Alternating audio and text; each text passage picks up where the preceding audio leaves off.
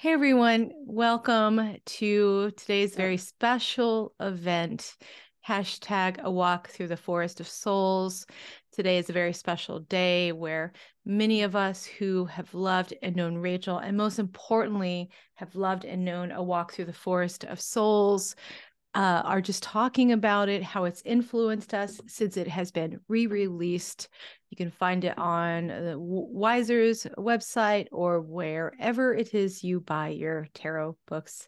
And today I have a very special guest, Miss Mary Greer. Thank you so much for coming on and spending a little time to talk about Rachel Pollack and your friendship and also the work of this book. Thank you so much for coming tonight. Oh, thank you for doing this. I really appreciate it because I'm on the road and, having this chance to talk about her is really important. Yeah, thank you. So I thought maybe we would kind of start just regale us with the story of maybe the early days of you and Rachel and how this friendship developed over time. I mean, you've been doing Omega together for many, many years. Uh-huh. And we're, both together at many conferences that people consider the both of you kind of the two queens of modern day tarot, really. So can you tell us a little bit about how you two got to know each other and how that friendship started? Yeah, I've been trying to remember what year it is, and I've got it down to 1985 or 86. So it was in Amsterdam that I met her. It was my second time going to a New Age center that doesn't exist anymore, the Cosmos, and in Amsterdam. And they were very excited because she had was teaching a tarot class there for the first time. Her book had just come out or had been out for a little while, and people were finding it just absolutely fascinating. And so he was saying, we've got to introduce you to another American tarot person. And so I went to her class and we spent a bit of time together that trip, and just got along fabulously. It was, to be able to talk to somebody at that depth and level about the tarot was wonderful. And then I visited her another time where I was got to stay with her and went around Amsterdam. It was when she was creating her deck, which was originally the Shining Woman Tarot, later became the Shining Tribe Tarot. So she was just at the point where she had hired an artist and was very dissatisfied with what the artist was doing. And so she had started doing sketches of what she wanted. And both me and several other people were going, wait a minute, these sketches are everything that you say you want. And she's going, oh, do you think I can do this? And we're going, yeah, you're doing better than anybody else that we can imagine to do this work. She had been focused on the body, or the landscape as body, as sacred spiritual landscape. And so she was incorporating that along with, of course, all these cave paintings and the oldest human artistic artifacts that she could come across. We later in New York were going around to the bookshops looking for old books that had pictures of different cave paintings and designs, and so I remember that running around. I had actually, I think, 2 trips where we talked about, because there was another trip where also in Amsterdam when she was painting the cards.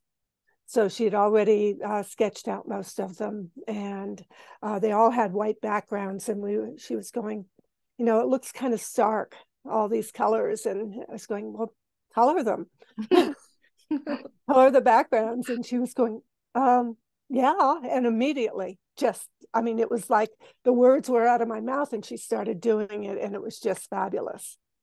So yeah, because originally the images were painted, but the backgrounds were just white. So yeah, I feel really lucky that I was there at these kind of seminal moments on the creation of the deck. How is it that you were in Amsterdam at the same time? Were you there just for another purpose, or?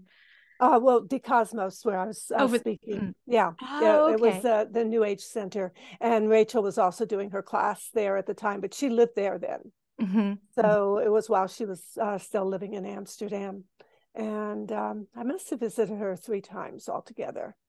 Um, then I had been invited by the organizers, the original organizers of the Omega Institute, first to give a lecture at a college or a prep school where one of them was teaching.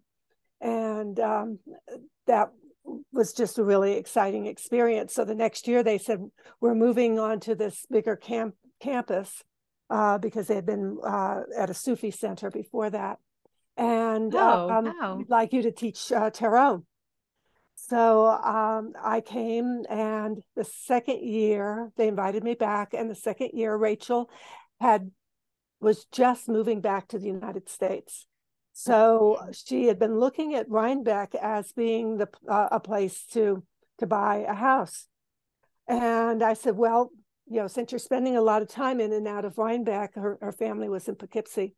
Um, why don't you come? I'll arrange for you to be assistant and a guest at the Omega class. And she came. It was just wonderful. And then she bought her house and she applied to teach tarot there. And they said, sorry, Mary is our teacher. I was actually very flattered by that they, thought enough of me to want me at that point to have me coming back. And I said, this is ridiculous. This is Rachel Pollack. Her book, 78 Degrees of Wisdom, is so fabulous. You can't possibly have a better person other than me. So I said, let's split it. Let's, have her and me teach together. And they said, well, we'll have to split everything, what you would normally get. And I said, are you kidding? That's nothing compared to being able to teach with her. And When that was it. when was this? Do you remember the year at all, or Well, ish? let me see. It was, I think 85 and 86 that I was seeing Rachel in Amsterdam. So it was probably around 89. So Hmm. that's what, 10, 11 years. It's about 32 years, maybe. Hmm. Hmm. Now, Rachel was good at keeping track of dates, and I've always been terrible with dates. I get number dyslexia, and I can't figure out where I am number wise. So I relied on her to know how many years we had been at Omega. Yeah, so it's like ish, like I get that too. I'm always like ish, ish, Yeah. ish. So then Yeah, since that time you two were co-teaching, having yeah, co-teaching at Omega. yeah. But you, unless I'm missing a piece, you've never co-written anything together or co-created a deck together, right? Nope, no. I've never wanted to create a deck, although I did work on the William Blake Tarot that my ex did. Mhm. So I was part of that creation. But no, I haven't wanted to create a deck. So Rachel and I did talk at one point about turning some of the exercises that we do that haven't ended up in our other books into a book. Mhm. We just hadn't gotten around to it. And Rachel has always been much more busy than me with various book projects. I tend to space mine out, but that's because I'm very lazy. No. I've always admired Rachel because she could do so much at the same time and just really focus on it. Every time somebody asked her to write a book for their deck, not every time, but practically as much as she could, she would do it. For me, it would take me a year or 2 years to do it. And yeah, so I was just in awe of her ability and to produce so many works in so many different fields, poetry, fiction, a mystery story, as well as science fiction, magical science fiction in a sense. Yeah, and comic books. Mm-hmm. Yeah. And then have a ton of pen pals like myself and a bunch of other people with these long Ah. letters, Oh, really? You've Oh, got all those letters from yeah, her? they'd be Oh. so long, and it'd be over like a period of a week, because I think like writing letters was her cure for insomnia. And Mm, she loved fountain pens, so a yeah. typical letter would have many different colored inks and like fountain pen Oh. types, and she'd explain them. And yeah, I always was like, where does she find the time? But I'm not complaining, like I accept Oh. them all. Are you going to do anything with those? Oh, I don't know. And Yeah. I might introduce like maybe some of her doodles that she put in the letters in Oh, um 78 fabulous. Days of Rachel Pollack, just to share some of it. Yeah. But Yeah. yeah, it was um very special and just very precious to me, those letters. Mm, So it may yeah. take me a while. I don't know if I want I'm like mine right now. Yeah. Yeah. Keep them to you um for a while until something urges you to bring it out. mm. So Yeah. with the two of you, working primarily at Omega, I have a bit of a spicy question Yeah. that, like, did you, and this is true for all tarot readers, right? Like, we all have this is our rule, this is how we think it goes, and then here comes another tarot reader who says the opposite, and it Hmm. completely works. Did you two ever have like a philosophical difference of opinion on tarot at any point, or has it always been an agreement? Oh, we've had little philosophical agreements and a couple of mini arguments. Not any big blow up thing, but just kind of, well, how could you say that? um, you know, um, very few, but that's why they stand out in my mind. Um, we did have a difference in that I sort of have a rule that I very, very rarely break. I have broken it on a couple of occasions, but Rachel takes it as completely valid approach, and that is reading for a third person, third party. Mm-hmm. And I don't do that. As a matter of fact, if somebody comes and asks about someone else, I say, I apologize, say I won't be able to do a reading for them on that. But if they would like to look at their own role, their own concerns, how they can handle it, then I'm perfectly happy to do that.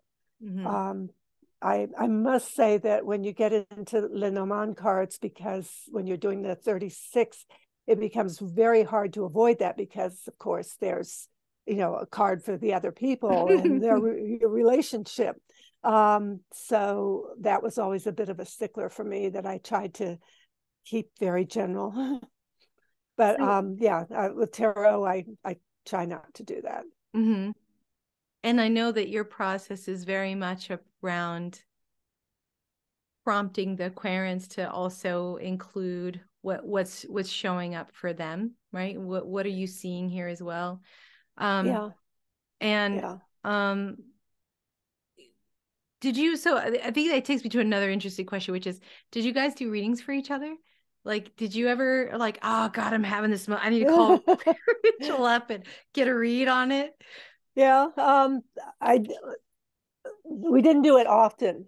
Um, more, it's like more of the two of us commenting on somebody else's spread rather than actually reading for each other. And I'm not sure if I ever read specifically for her. I must have at some point. But 3 years before my ex and I broke up, I did ask her a reading about that, and it was pretty clear that it was going to happen. It wasn't time yet. It was inevitable, but it was a matter of timing. Mm-hmm. And all the issues were really clear in it, the way she did it. And so it was a great confirmation of something that I felt was happening. Mm-hmm. In other words, knowing that something's over and yet you still need time to complete various things with the person and before you actually break up. Mm-hmm. Yeah. Mm. those are Yeah. hard readings. Yeah, but Sitting in Rachel that. was really good about being Mhm. very forthright about what it was that she saw. Mhm. And I should comment that Rachel did do a lot more interactive style readings than you might think when looking at her material, because she knows so much about the cards. And when there is something that would really strike her, like a series of cards that pointed very specifically to a myth, Mhm. and so she would really go into that. So she was very capable of speaking in depth about a myth cycle that was appearing in somebody's spread, or whatever that was, but also incorporated working with the cards in her own way. Yeah.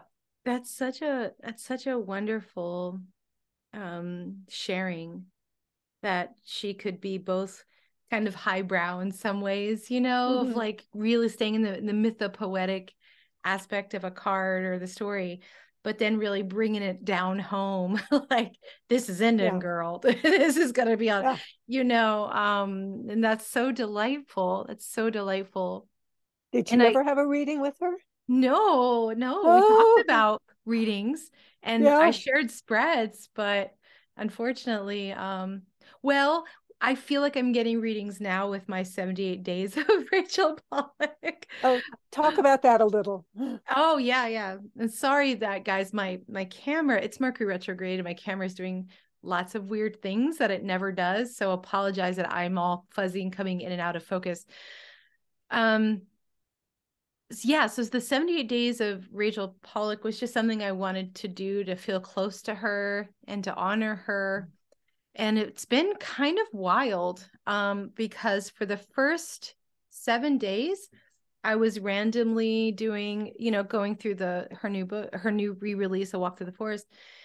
And Mhm. and I don't do them ahead of time. It's really kind of a bibliomancy thing. And the Yeah. first one, I don't know if I can get back to the actual page, was about temperance and becoming an angel or being an angel. And I was like, oh my Mm. God. And if people go to my Instagram or TikTok, they can go through it.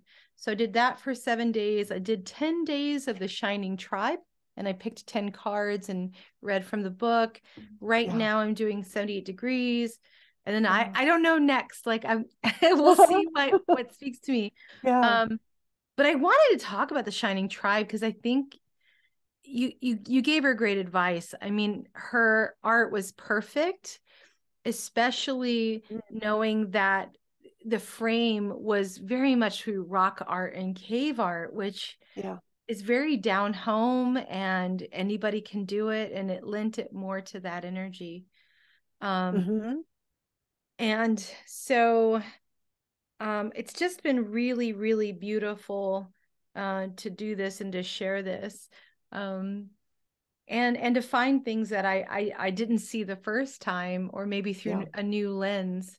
Um, at the time that this is going to be published, uh, myself, Carolyn Cushing, I think Judica Ilks, and Mm-hmm. um a few others. I apologize, right? This time I don't have all the confirmations.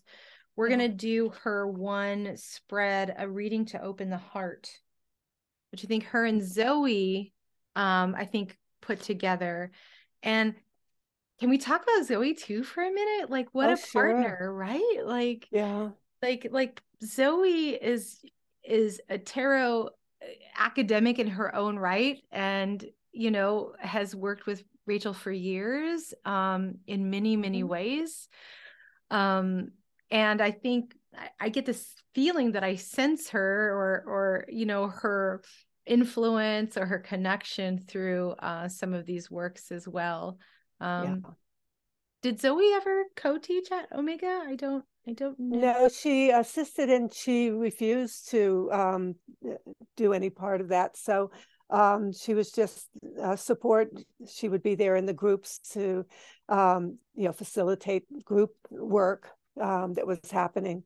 Um, and, we've asked her on more than one occasion if she wanted to share one of her spreads. Like, there was a favorite spread that Rachel had that Zoe had created. And we asked her if she wanted to share it, and she said, "No, Rachel, you do that." So she's always been really reticent. She's going to be assisting again at Omega this year in July. So yeah, it's going to be wonderful to have her. And actually, well, Rachel and I taught together or at the same events several times every year. So even though she lived in New York and I live here in California, we saw each other at least, at the very least, twice a year, and usually 3 or 4 times a year that we would be at events or co-teaching at other places. And so I remember that Zoe was the first time Zoe contacted her, because Zoe reached out to her in the first place. Oh, give us the And dish. Give us the dish. actually, I should leave that to Zoe to say, I'll have you on next, Zoe. yeah. Basically it was like, yeah, Zoe was really deeply admired the work that Rachel had done, and contacted her through somebody when we were doing one of, I think, the Bay Area Tarot Symposium. Mm-hmm. And they got together, and I remember Rachel being so excited, and that there was just this perfect, wonderful connection between the two of them. And then at some point, they decided to work together as partners. And Zoe moved to New York she had been living in San Francisco. So she moved to New York to be there with Rachel. Wow. Ah, Wow. Um, yeah, it's a really special thing when you have a partner that loves what you love or is oh yeah. also independently passionate about the same thing. Mm-hmm. Um, that's such a cool story. I didn't know that. Yeah. Um, so is there any story that strikes you as something that you'd like to share, people know about your time with Rachel or Rachel, anecdote or anything like that? Um, wow. I hadn't really thought of that in particular. I keep thinking of all the times at Omega Mhm. because we experimented so much. One of the things that's kind of hard to express, and when we have guest presenters, it's hard to really get the understanding, but Rachel got right away, is that we created so many of the things that we used and we later taught or wrote about as responses to the questions in people would bring up in class. So somebody would ask a question, we go, okay, how are we going to present this? How are we going to give them an experience of it? Because with tarot, it's so often you don't get it till you experience it. Yeah. And so, yeah, we would make up things on the spot. And yeah, they, I would say 99% of the time they worked beautifully. 99. uh, there's probably got to be at least one or two that were okay, but Mm, um yeah, and sometimes even with things that we had done before, it took it to another level, which was so exciting, because Omega is a place that's very playful, mm, and it's you can try things out. Um, the students interact a lot. We've really encouraged that, to all treat everybody that's there as peers. mm-hmm, mm-hmm, And I mean, we've got lawyers, we've got doctors, we've got, all these professional people. We've got tarot readers who've been working in the field for, 10, 20 years. And we've got absolute newbies. mm-hmm, And, but, their life experience is always amazing. mm-hmm, So, yeah, we've spontaneously created rituals. They have a lovely labyrinth there, and so we mm-hmm, create these rituals around the labyrinth, and um, that that spirit of experimentation and play with the students. Always eating with the students. A lot of the teachers don't. There's a teacher's dining hall, mm-hmm. and we always wanted to get to know the people who were coming because they were always such fascinating people. And actually some interesting things would happen. One of the early years, I remember, because Rachel became really close friends with them, was that there was a man and woman couple who came, and they were having some issues that were being talked about in the spreads, and they were trying to deal with in the spreads that were going on. And then there was another person who was considering changing her entire career direction. She was a professional and she was thinking of becoming a minister, going to a traditional ministerial school. It ended up with the two women getting together and the poor guy being off on their own. And they came back for a later 1 or 2 additional Omega Institute experiences, plus Rachel became friends with them. And so kind of, we sort of were going, gee, we've got a lot of responsibility here for people having life-changing experiences that sometimes actually get triggered on the spot. Yeah. I had that experience. I mean, the other part, like I wanted to mention too, is like the after party or the after the workshops, everyone goes up after dinner to the cafe, gets an ice cream and just does readings and or practice. plays poker. Huh? Rachel always wanted to play poker. Oh, really? With tarot cards or with just she tried it with tarot cards, but it often ended up regular cards or just the minor arcana from like a French deck. So she created a couple of games, although none of them really went anywhere with it. Yeah. And so this year you're having who's guest teaching this? Benabel Wen, Siddharth Ramakrishna. I'll get his name wrong. Sorry. He was at the Northwest Tarot Symposium and blew everybody away because he's a neuroscientist. Oh, wow. That's amazing. And he's a tarot reader. Oh, and so totally, completely into tarot. So he's got those two, it's not left brain, right brain, that's a fallacy, but those two different perspectives that are alive totally within him. And also Benabel Wen, I mean, she can go totally into the magical realm, and she also has studied a lot on the neuroscience, and so have I. So because it's two different spheres that are both related through tarot and both need to be acknowledged in their own right. So and then for the 5-day workshop, it's Carolyn Cushing and Ellen Lorenzi Prince, who will be there for the weekend and the 5-day. Both Ellen and Caroline have worked closely with Rachel, and both of them went to Greece with her on 2 different trips to do the Eleusinian mystery work in Greece with Rachel. So they're able to bring that side, the ritual side of Rachel, in those fabulous journeys to Greece that were life-changing. Yeah. I didn't get to go. Oh. Yeah, I know. All those should have, would have, could have.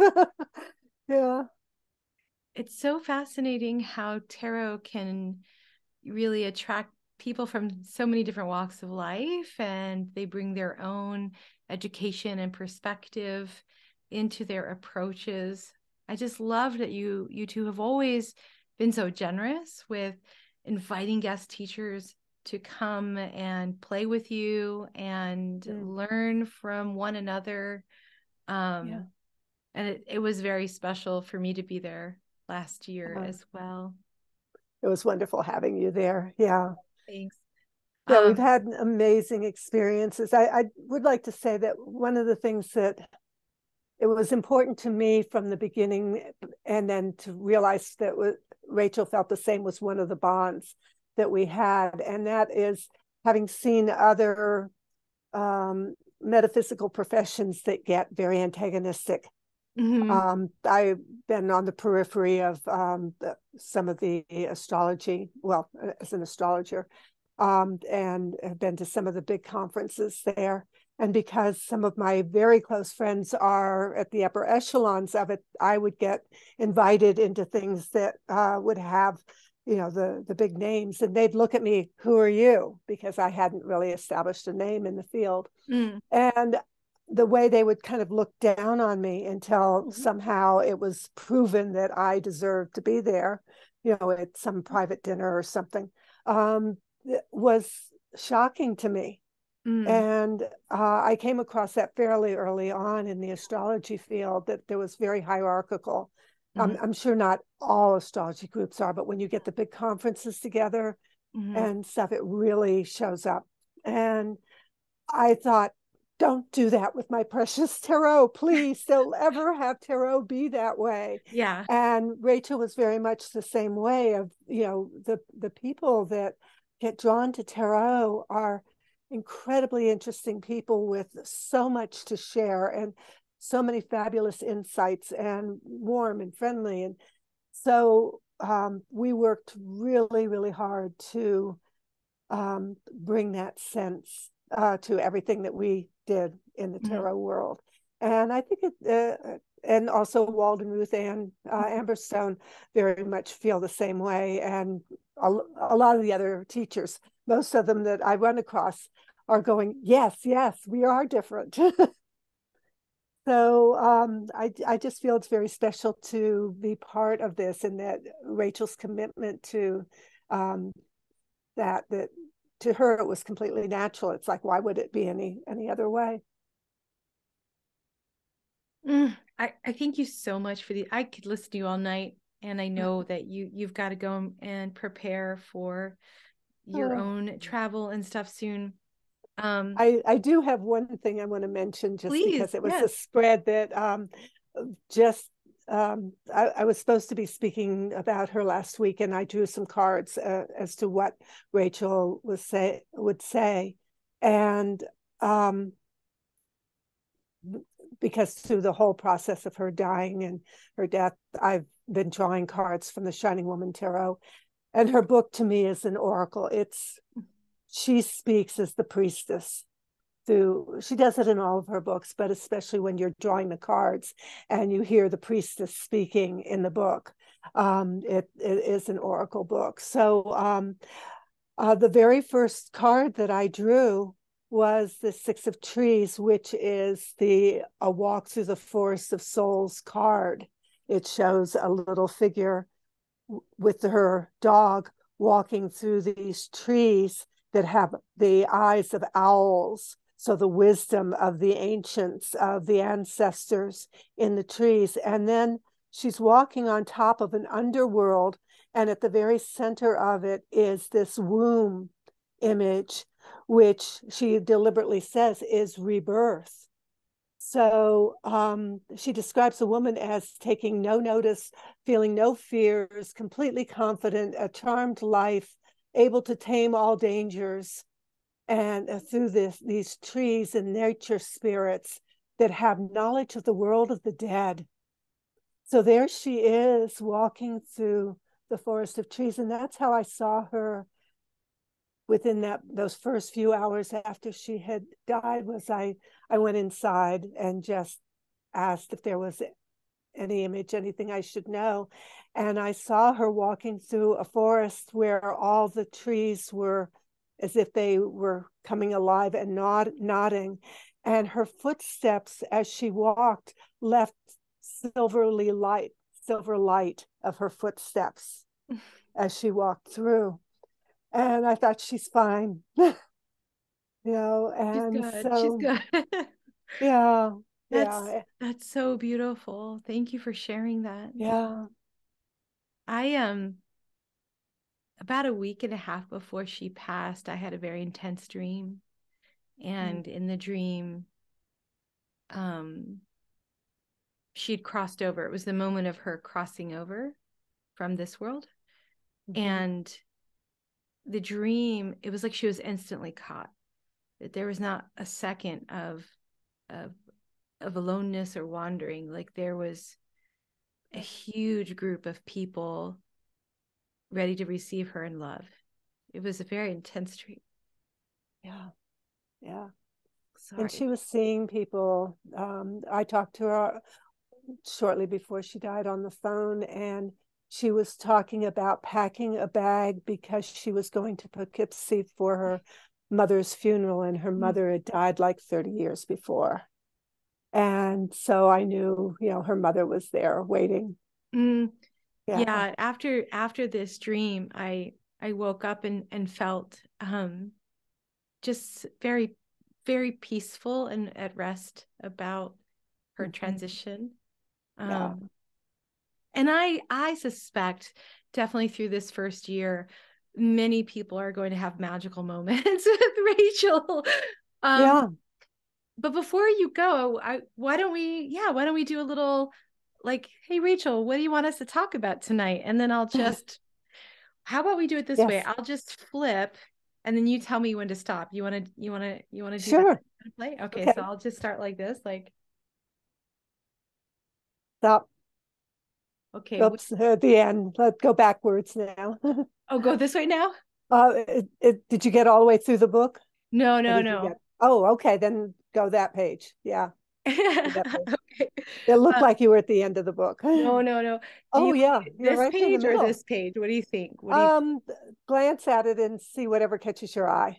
Okay, well, I need my reading glasses. You would need them anyway. Let's see here. Hmm. Hmm.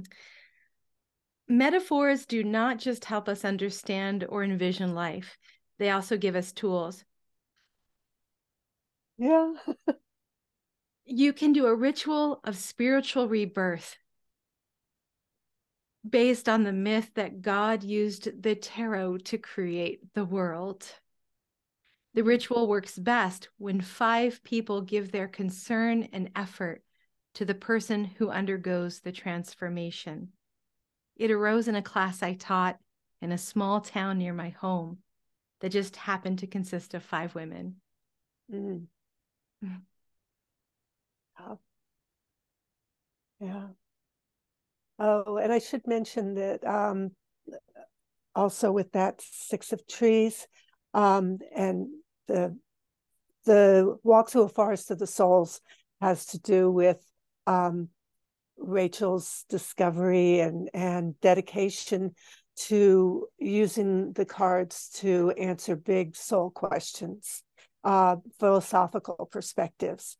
And first she asked, like, who is God? And then her second question that she asked was the cards from this perspective was, what is tarot? And it was the 6 of trees that came up, which is where the walk through the forest of souls came from.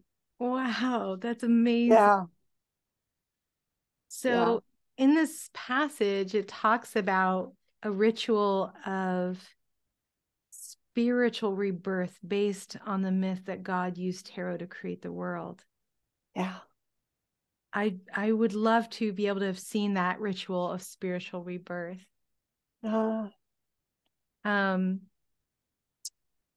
is there anything you want to share or riff on that with the hmm, ritual of spiritual rebirth? hmm. Not Nothing comes to mind other than the various rituals that we did Mhm. at Omega and other places, and actually just taking a walk with Rachel could be its own ritual, because seeing 2 trees intertwined around each other, she would immediately see all of these things, and I'm going, what, where? And every time we walked anywhere, went any place, she would point out these things, and those metaphors of what those were in those moments were usually answers. So in a sense, it's not the ritual of rebirth, it's a constant ritual of rebirth, reconnection to the things that make meaning out of your life Mm-hmm. and give significance to it. And she saw that everywhere she went, everywhere she walked, everywhere. And it was such a pleasure to, go on a walk with her because it was never just a walk. Mm-hmm. So I know at Omega there's that labyrinth. Did you guys ever play with that Yeah. in Oh, yeah. workshops and stuff? We did some just together, her and me, and then we did occasionally there would be somebody who would come to us with a crisis point, and we would use one of the break times to do a ritual with that person, in the labyrinth or various places. Yeah, yeah, we um, well, something about Omega is the being fully present with the people who are there and with their issues. And so, to the best of our ability, we've tried to be present, and not always easy. There was one person that when we were, there was a period when we were acting out the cards. The last day, people would actually create costumes out of paper bags and scarves and, tinfoil. Um, and somebody had gone to the cafeteria wanting to get knives because she wanted to do a 10 of swords Oh, and wanted to actually, she had told somebody that she wanted to cut herself. And Rachel and I, we sat there and said, what are we going to do? And, that was one of the times, because generally we were supporting a person in what they needed to go through. That was one time I remember where both of us, and very alien to our normal way of interacting, went up and said, no, mm-hmm. you cannot do this. Mm-hmm. And it was what I realized, it was what she wanted to hear, this Mm-hmm. person. She wanted somebody to care enough to say, no, you are not going to hurt yourself. You're not going to do something that will hurt anybody else in the class just emotionally, by your doing this. Mm-hmm. That is not appropriate. And we were, for us to be absolutely firm and, no questions here, this is absolute. And then as we realized that she was actually grateful for it, we were able to sit down with her and talk and, not eliminate her in any way from what was happening. But Yeah. I Wow. remember that because both of us, it's somehow to be so in unison at that moment that this was just an absolute. We don't sit down and say, oh, now how are you feeling? It was just no. Both of you were like turn around same time, like no. Yeah, Verboten completely. yeah, Mm. yeah. So So it's so lovely to hear like that exploring tarot at Omega is not just about exploring tarot at Omega, it's also exploring the forest of souls. Right. oh, what a wonderful way of putting that. Thank you. Yes, Mm. yes. Mary, thank you so much for your time and sharing with all of us these beautiful stories. I know everyone will treasure them. Thank you so much. Oh, thank you for, being here for me and, helping out so that I could be present on the 10th, because the Forest of Souls, the walk through the Forest of Souls, that's the important part, is so dear to her heart. Yeah. Wow. And thank you for the story of the Six of Trees. I didn't know that. Yeah. I'll have to go back through the book and read it. Thank you so much. Yeah. Oh, yeah. And everyone, thank you all for tuning in. Yes. Those of you, I do know, I've seen it, that the Shining Tribe is still, I've seen them on Amazon. They're still It's going to be available. reprinted. Oh, it is. It's going to be Yes. reprinted. Yeah. Oh, wonderful. It'll be maybe, I don't know if it'll be as much as a year from now before it actually comes out, but sometime within, the next year, Mm, it will be coming out. And the edition that's out now didn't have quite the coloring that she had ideally wanted. Mm-hmm. And this new edition is going to be very exact with the colors that she did. That's so exciting. Yeah.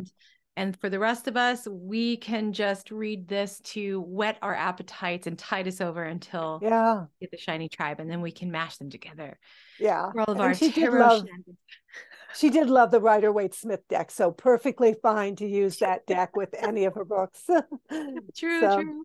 yeah.